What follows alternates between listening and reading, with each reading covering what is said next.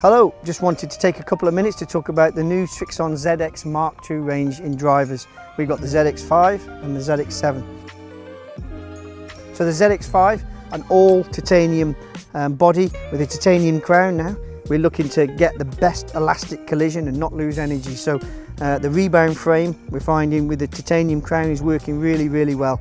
We've got some increased ball speeds on the previous generation. Everybody wants to hit their driver further. If you're looking to gain a few yards, consider the Srixon ZX Mark II range. Single port can offer different masses, or you can put different weights in the back here, so we can have a different swing weight, a different launch, and we obviously have the adjustable hosel where we can change the face angle and the amount of loft. Anybody considering a neutral to draw ball flight, this would be a driver that they would take a look at. A little tiny bit more forgiving than ZX7, but well worth considering and looking at fitting options with regards to that club. ZX7 gives us a little bit more adjustability. We can see the two weight ports there, which we can interchange the different weights, so we can fine tune the shot shape that we're looking for. Full body again, titanium, and adjustable hosel.